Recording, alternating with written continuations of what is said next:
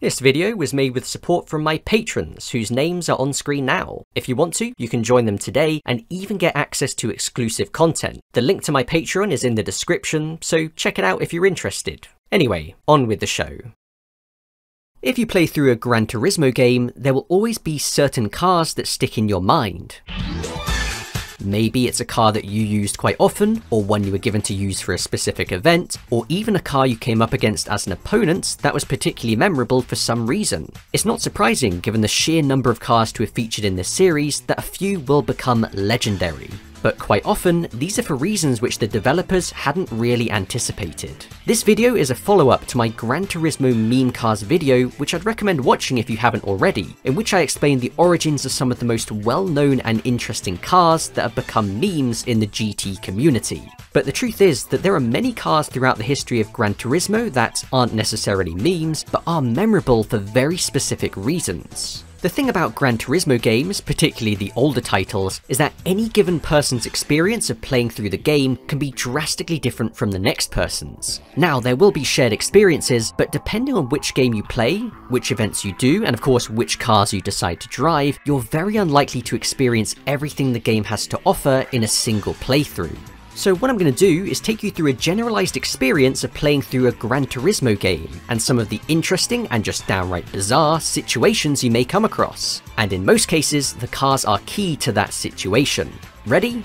Okay, these are Gran Turismo's most infamous cars. Let's dive in.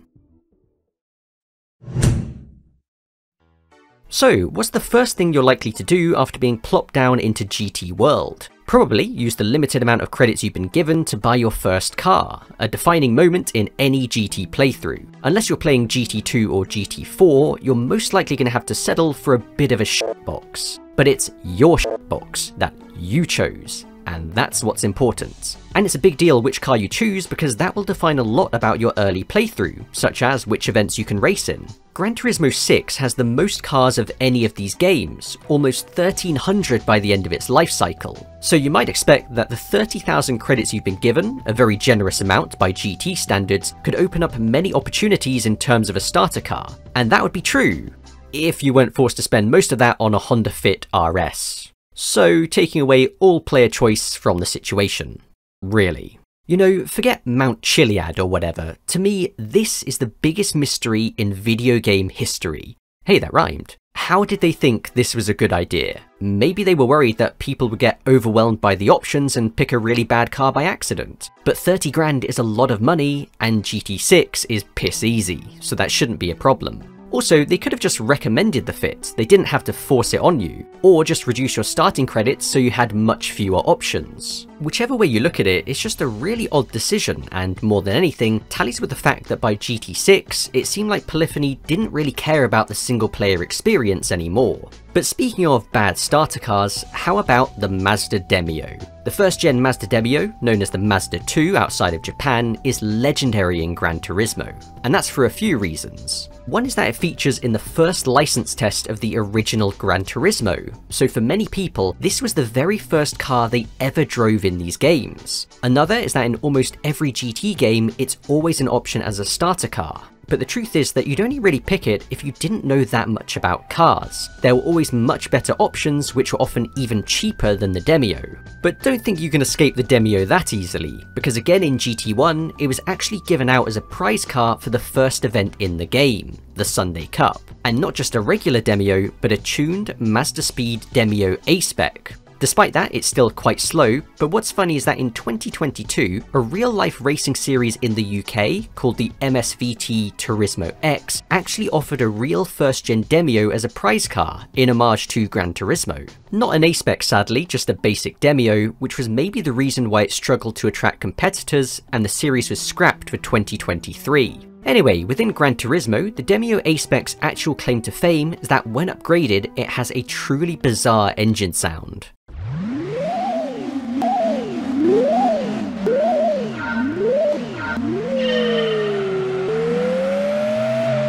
I don't know what you expect me to add to that, it kind of just speaks for itself. Literally.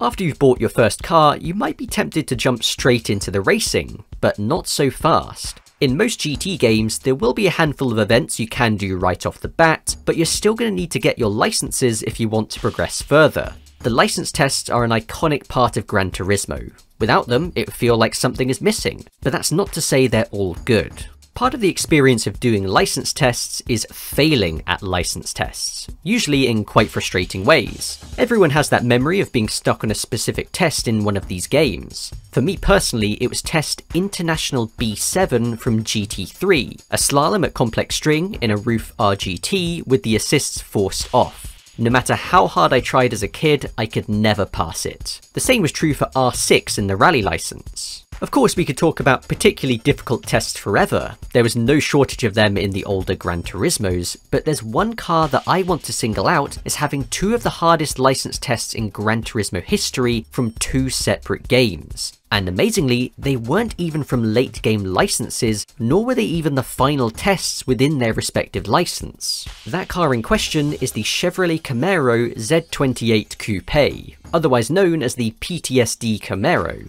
You'll see why in a second. Firstly, with GT2, we have test IC3, in which you have to navigate two 90-degree left-handers. Not too difficult, but then IC4 has us doing the same thing, but with walls on either side, meaning you can't carry as much speed, and it's much more difficult to judge as they're now blind corners. It is brutally difficult, given the clear times are the same as IC3, requiring almost perfect inputs and timing if you're trying to get gold. Funnily enough, it's not even the hardest test in GT2's International C license. That credit goes to IC9, in which the demo replay showing you how to do it doesn't even manage to get gold itself. Now, that does overshadow IC4, but there's one key difference. IC9 can be cheesed very easily.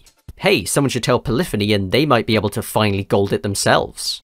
Moving on to GT3, the Camaro returns in license A7 at Seattle. Again, the focus is 90-degree corners, but just one this time, and once again it is ball-crushingly difficult to get gold. I must admit that I find 90-degree corners at street circuits fairly natural, so after a few attempts I could get the line down and gold it with not too much difficulty. But the margin for error in this test is very small, a lot smaller than what you'll find in other tests, including most of the later licenses. If you use reverse shifting, which is the act of just tapping the reverse button at high revs to change upper gear whilst not losing much acceleration, that can also make this test a bit easier. Without reverse shifting, the world record for this test is just over a tenth below the gold time. That should tell you just how fine the margins are. With many other tests, it's more about the challenge of putting together a clean and fast run rather than being inch perfect. To me, that's what sets these Camaro tests apart from the rest. So with that said, on the other side of the spectrum we have something like S5 from GT6, in which you have a one-lap time trial at Ascari Race Resort in a Bugatti Veyron.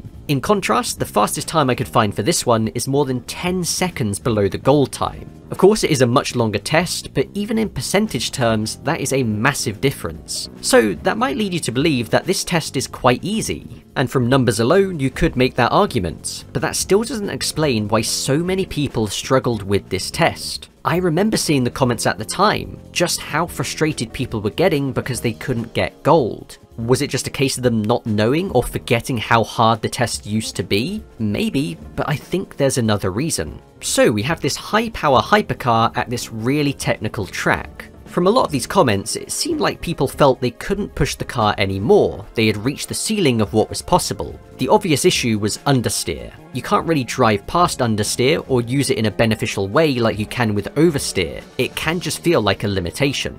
But if you watch these fast times, they're very forceful with how they push the car into the corners, in some places four-wheel drifting with smoke pouring off the tyres. It's not exactly conventional, and to me, this is where the skill gap comes from. You have to drive the car in a very unnatural way to get the best times from it. Given the odd car and track combination, I guess that's not too surprising. So rather than the time requirement being the challenge, the real challenge is the car itself. I remember the first few times I tried it and could barely keep the thing on the track. It just wouldn't turn, but after a few laps I understood and beat the time easily. They often say that you don't want to fight the car, you should let it move naturally to get the most speed out of it. In this particular situation, that is completely wrong. You have to fight the car into doing what you want it to, and to me, this is why there was such a discrepancy in the times between the people who couldn't do it but felt like they were driving on the limit, and those who could clear it with seconds in hand. As you can see, a huge difference from the Camaro tests, but they cause PTSD all the same.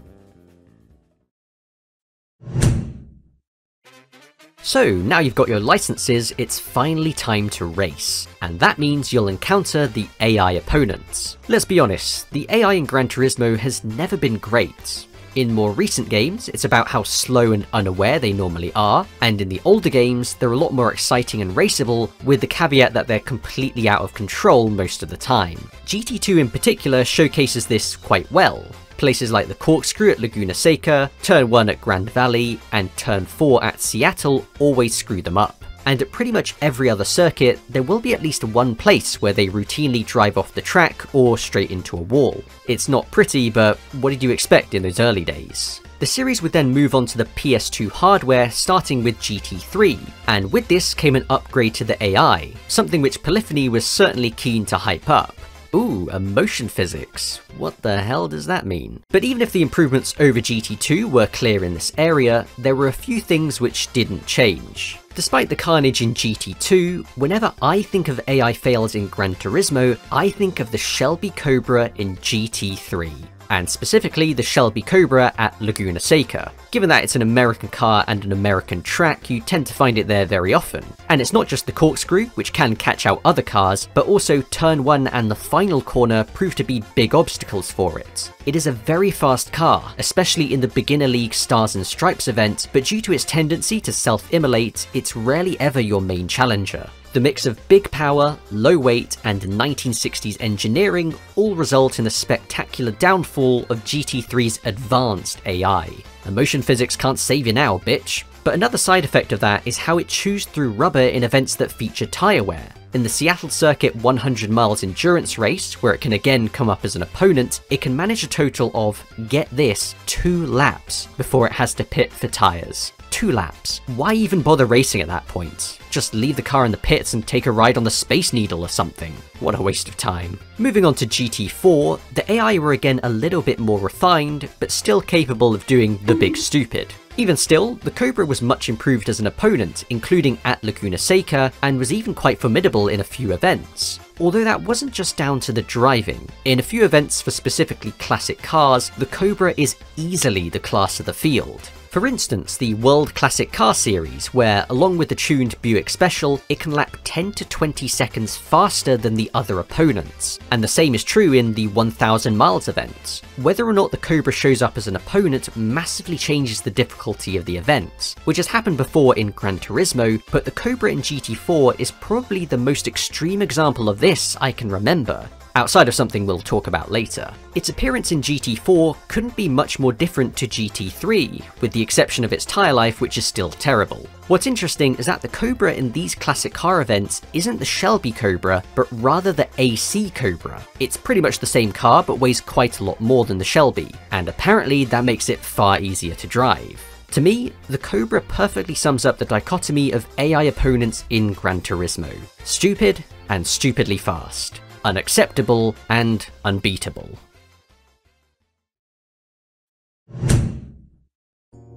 As you continue onwards in your Gran Turismo journey, you will come across one-make races, race events for specific makes and models of cars. These were first introduced in GT2 and have been a staple of the series ever since. In their first iteration, they were quite basic, just a single race at a randomly chosen track with a small payout. But as the series moved forward, they would begin to increase in scope. In GT3, they became fully fledged multiple race events integrated into the main career mode. These even included full championships, with the Vitz Race Championships being by far the most infamous. Check out my Meme Cars video for a full breakdown of why that is. But for me, when I picture one-make races in Gran Turismo, I think of GT4, and part of that is down to sheer numbers. Let me put it this way. In GT4, there are more one-make events than there are events in the Beginner League, Professional League, Extreme League, American events, European events, or Japanese events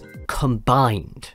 And unlike GT2, these aren't short one-race events. Most of them are multiple races, sometimes even 5-race championships taking almost an entire hour to complete. And the events themselves can feel like a lottery. The ones that have become the most well known are for their difficulty. The 206 Cup for the Peugeot 206 is one such example. Whilst most one-make events in GT4 have stock or lightly tuned opponent cars, the 206 Cup has heavily tuned opponents, meaning that a Stage 3 turbo kit and racing tyres are pretty much a must just to keep up.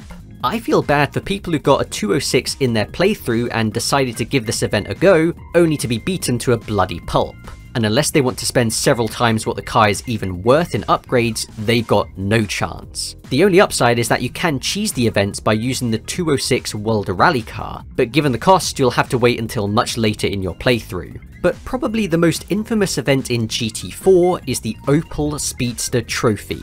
Basically, take what I said about the 206 Cup and jack it up another level. The opponent cars are not just heavily tuned, but impossibly tuned. They are more powerful than what you as a player can achieve, meaning that you will almost always get maximum A-spec points for winning it. This sort of artificial difficulty was quite common in, say, GT2, but in GT4 it really is an anomaly. You know it's tough when the Gran Turismo wiki has not only a strategy section for this event, but a strategy section with this much information. One positive is that the AI's fallibility does sometimes come through, which makes it a bit easier, but it's still anything but a walkover. Now, the question that has to be asked is why were these events in particular made so difficult? I think this is most likely down to the prize cars you receive from them. The 206 Cup grants you the 205 T16 Group B rally car, and for the Speedster Trophy, the Calibra DTM car. Pretty awesome prizes that almost make them worth the trouble. And that's the point. It seems like they wanted to give out these prize cars, but realised that if these events were a normal level of difficulty, they would be completely broken and an easy ticket into some really fast cars. Of course, they could have just given worse prizes for them, but jacking up the difficulty was the solution they went with instead. However, not every event follows that same line of thinking. The Stars of Pleiades is a Subaru one-make event where you come up against some lightly tuned Imprezas and Legacies, and as well as a healthy championship bonus, you can win the Impreza Super Touring car, which is fast and versatile, given that in GT3 and 4 you can even drive it on dirt and snow. In this case, the prize car is not at all proportional with the difficulty of the event, which is fairly easy. Albeit you do need an IB license to enter, this still means that the event can be done fairly early into a playthrough. All of this is to say that when it comes to Gran Turismo, despite the name, not all one-make races are created equal.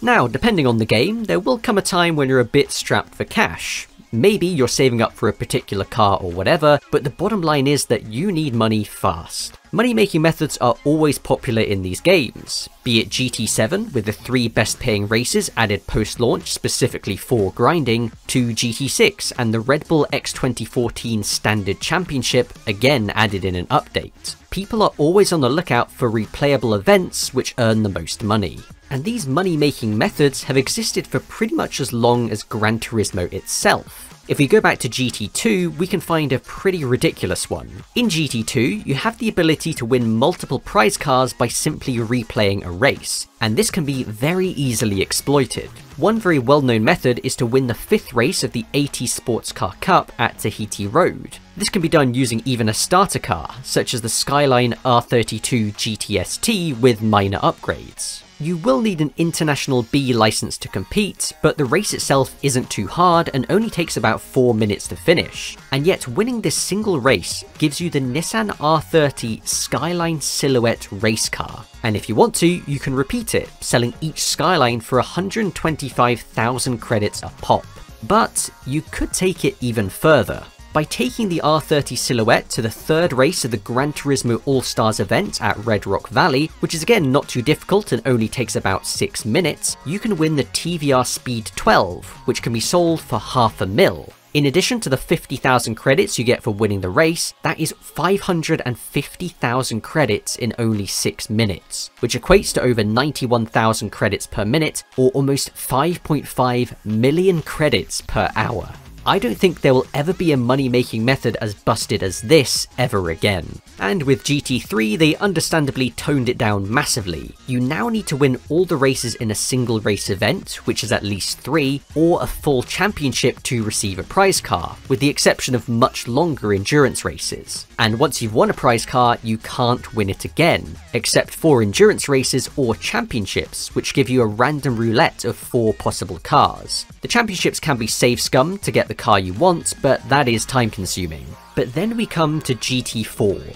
With GT4, they reversed their decision, and now you have the ability to clear your completion from events to complete them again and earn another prize car. And this can be done continuously, just like GT2. And again, this was quickly exploited. The most famous method is to complete the Capri Rally Easy, which takes roughly 10 minutes, maybe less if you use a faster car, and can be done fairly easily, given you'll be up against Lancia Deltas and Toyota Celicas. The prize is a Toyota RSC Rally Raid car, which can be sold for 265,000 credits. Plus the 10,000 you get for winning the 2 races means you can earn roughly 27,500 credits per minute, or 1.65 million per hour. This method is again so useful because it can be done so early into your playthrough. You only need a National A license, and the opponents, as I've said, are nothing special. You might even be able to beat them in your starter car. And if you're struggling, you can take advantage of the layout of Costa di Amalfi and just wall ride the corners. There are far better money-making methods in this game, most taking advantage of B-Spec, where the car is driven for you and you can increase the speed by ×3. But most of these can only be done later in the game with the required cars. The Capri Rally can be done almost immediately, so it's not surprising that it became so legendary. From GT5 onwards, they again removed the ability to repeatedly win prize cars for good,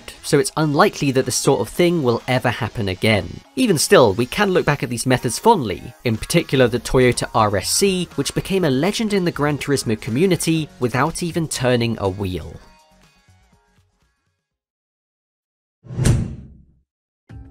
Well, by this point in your playthrough, you're probably starting to get into some of the tougher events, such as ones featuring race cars. Gran Turismo has featured many real-world race cars, but also plenty of fictional ones as well. This is a remnant of the early days of Gran Turismo, when they couldn't get the licenses to use many of these real race cars, so they just made their own. A lot of the time based on real-life race cars, but sometimes their own original creations. And this practice has been carried through to current day. You'll find plenty of fictional racing variants in Groups 3 and 4 for instance. Groups 3 and 4 are equivalents to the real-life GT3 and GT4 regulations, and as such, the fictional cars that have been made for them will fit in line with these also.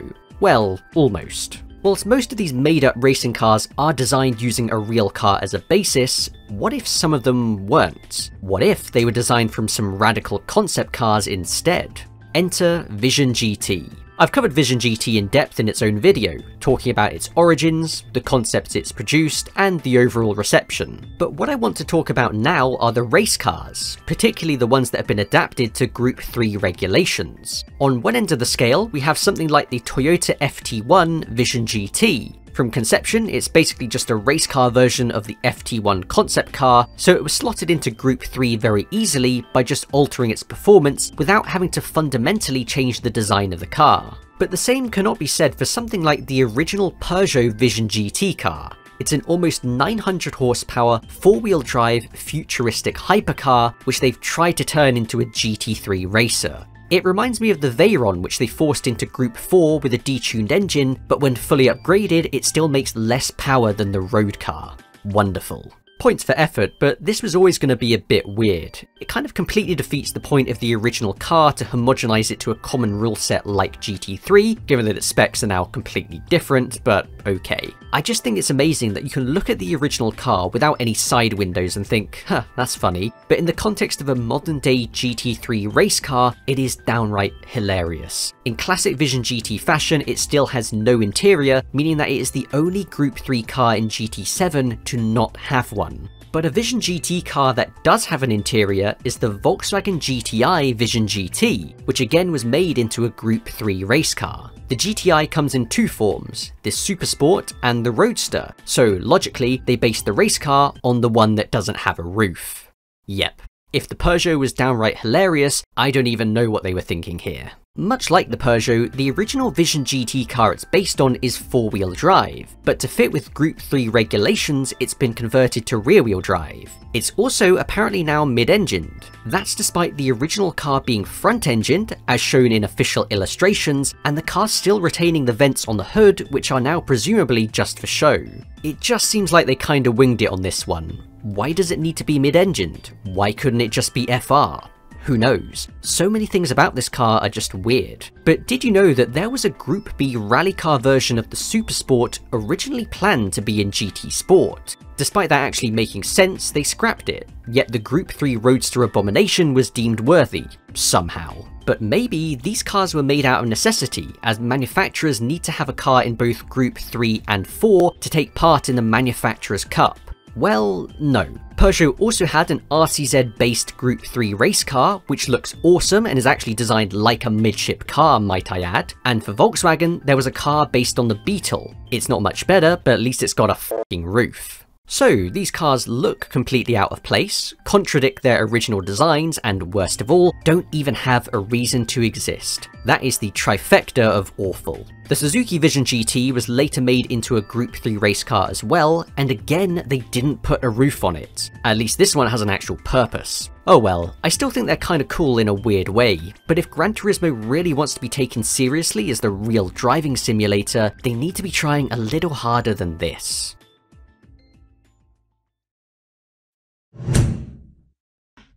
So, with their fictional cars, Gran Turismo can do whatever they want with them. They don't exist, so they can just fudge the numbers. But with real cars, they can't get away with that. But that doesn't stop them from trying. Many cars throughout the history of Gran Turismo have had incorrect specs. GT2 is probably the worst offender of this, where cars would even show a certain horsepower in the dealership, and then when you bought it, the power would somehow change. And in some cases, both figures would still be wrong. A common example were the JGTC race cars in GT2. This was back in the days when GT300 and GT500 actually meant something, yet most GT300s had roughly 400 to 450 horsepower, and the GT500s between 600 to 700 horsepower. Ironically, that's not far off what these classes of cars make in current day Super GT. Regardless, given that the numbers were exaggerated for so many cars, it does seem like this was an intentional decision, but in some cases it was clearly accidental. The Lister Storm debuted in GT2 as well, and it had a racing modification to turn it into the Lister Storm V12 race car. This was all well and good, but in GT3 only the race car made the transition, with the road car being cut, still yet to return to the series. Despite this, the legacy of the Storm road car lived on in the race car. Not just because it's based on the road car, but because it incorrectly still has the same weight as the road car, 1438 kilos. The real car, built to GT2 regulations, weighed only 1100 kilos. What this means is that in GT3 it's noticeably slower than other similar race cars of that era, other GT2 cars, GTS cars, and GT500s. And amazingly, they never fixed this. It carried all the way through to its so far final inclusion in GT6. It went through its entire GT journey, spanning most of the mainline games, 300 kilos overweight. So the Lister Storm was not helped by having more weight than it did in reality. It made it slower and less useful. So surely having less weight or even more power would have the opposite effect, right? GT3 saw the debut of the Gilles Vertigo race car. This Belgian racer was built mainly for national GT racing, and in its debut game had 420 horsepower, despite the V6 Alfa Romeo unit it used never producing more than about 350. Like most race cars in GT3, it didn't have a model year attached to it, but internally was listed as the Vertigo 97, implying it was the 1997 model of the car. However, its 3.6 litre engine and livery with the dolphins on it indicates that it was actually the year 2000 model of the car. Given it's such an obscure car, some of these inconsistencies are understandable, and later in 2001, the real-life Vertigo ran by Belgian Racing would actually be sponsored by Gran Turismo 3. For Gran Turismo 4, the Vertigo would be replaced by the 2004 version of the car, so you'd think this would be their chance to correct these mistakes. Whilst the engine displacement had been increased to 3.8 litres, in GT4 the car now made 900 horsepower. Remember when I said about the GT6 starter car being the biggest video game mystery? Yeah, I changed my answer. Where did they get 900 horsepower from? No Vertigo, race car or road car has ever had anything close to 900 horsepower, not even when they started using a Ferrari-derived V8 engine. In real life, it still raced in the G2 class alongside 911 GT3 Cup cars. And this wasn't just a misinput. If you read the in-game description of the car, they genuinely thought it had 900 horsepower. But the power wasn't the only inaccuracy. For example, the name of the car. In 2002, the car was updated to the Vertigo Streff, in deference to former French Formula 1 driver Philippe Streff, which is not reflected in GT4. Also, the livery of the car in-game was never raced in real life. It seems to just be a very obscure show livery. I can't actually find any images of this myself, other than the dealership menu in GT4, which shows the real-life car in a very similar design. But more importantly, what impact did this massive increase in power have on the car in-game? Well, instead of being a moderately fast race car, somewhere between GT300 and GT500 performance as it was in real life, its extremely high power and very low weight meant that it was in the same performance window as the top-end Le Mans prototypes. And that meant you would end up seeing it in events such as Like the Wind and even the GT World Championship. And of course, it would get completely destroyed. Just because it has similar specs to the LMPs doesn't mean it's anywhere near as fast, because it lacks downforce and the chassis just doesn't handle as well. It wasn't impossible to see the car finish last every single time you raced against it. The same would be true for later appearances in GT5 and 6, where in any event it would feature, such as Like the Wind again, it would always be right down the bottom of the results screen. It's sad because I really do like the Vertigo. If only they'd gotten the power more accurate or just kept the version that featured in GT3, it could have been a very solid, lightweight, mid-tier race car, but instead, it just ended up as an overpriced joke.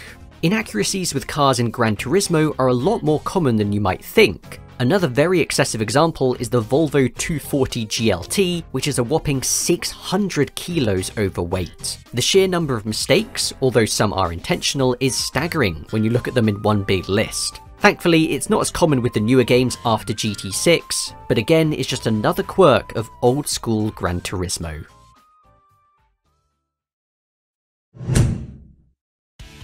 Well, here we are. After everything, you're finally in the late game. And what does that mean in Gran Turismo terms? Endurance races. Typically, in the older Gran Turismos, endurance races are supposed to be done later into a playthrough, but in the first 3 games, the only restriction to enter them was having the necessary license. Now, typically, you would do each of the licenses gradually over the course of a playthrough, but if you wanted to, you could just do all of them immediately, if you were a complete psychopath. And what's clear is that Polyphony didn't really anticipate players doing this, as that's often the key to breaking the progression. For example, what I explained earlier with getting the Skyline silhouette in GT2, and even the Subaru One Make race from GT4. And endurance races can often play a part in this as well. Even though they tend to require later licenses, some of these races are actually for fairly basic cars. The best example is the Roadster Endurance from GT3, which despite needing the International A license, can be won with your starter car and a set of super hard tyres. And the race itself only takes just over an hour.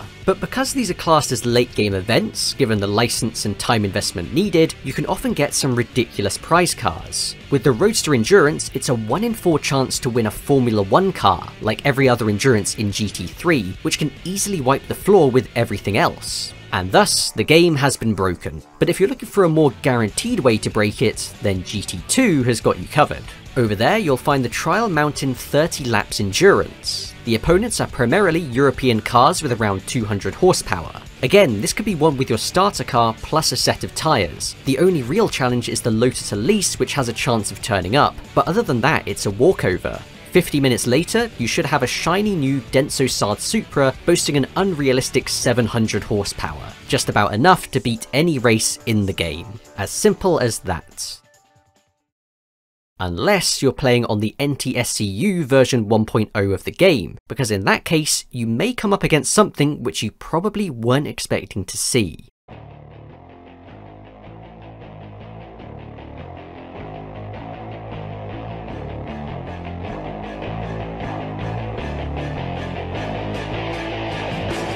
The Vector M12 LM Edition. Its 680 horsepower far exceeds the 295 limit for the event. But why does this happen? Well, it wasn't intentional. Unlike many other cheating AI cars in GT2, this one was actually caused by a glitch. To put it simply, GT2 uses a global opponent list for events, and due to a car being moved around in this list late in development, it caused some cars to be moved up a spot and end up in events they were never intended to. The endurance races are the worst affected, with the M12 supposed to appear at the Millennium in Rome endurance instead. This glitch was fixed for the later releases of the game, but here it causes some interesting effects. You might think that the Trial Mountain endurance is now impossible if it turns up, but that's not the case. A few people have shown that it is still beatable within the 295 horsepower limit. MatchA155 has a great video demonstrating how the Vector can be beaten on tyre strategy, as well as a more in-depth explanation of the glitch itself. I'll link it in the description.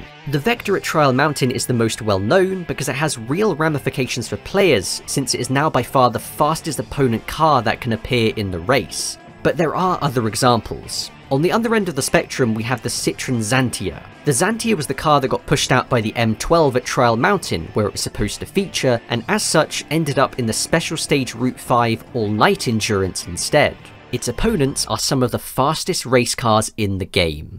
And no matter how exclusive the Xantia may be, it's not going to go well for it. I'm sure there's some joke you could make about imposter syndrome and being in situations you shouldn't be able to, and how that parallels with getting these insane prize cars, but I'll leave that up to you to figure out. Also, in GT2, the Xantia has a 5-speed transmission, but when it reappeared in GT4 onwards, it has a 4-speed. This is because the V6 exclusive trim was never sold as a 5-speed, only a 4-speed auto. That is in fact the opposite of exclusive. Well, congratulations! By this point, you've pretty much beaten the game. But as you can see, it was far from simple. Throughout this journey, we've encountered some interesting situations, and the cars related to those situations. 15 of the cars which I mentioned in this video are what I consider to be some of the most infamous cars in Gran Turismo history. And that's for all manner of reasons. But what do you think? As I've said in those older GTs, it was all about the unique player experience and deciding what you want to do. You could play through all of these games and still never come across some of the cars I've talked about here, but you'll probably have your own experiences and there'll be cars that stick in your mind as particularly memorable.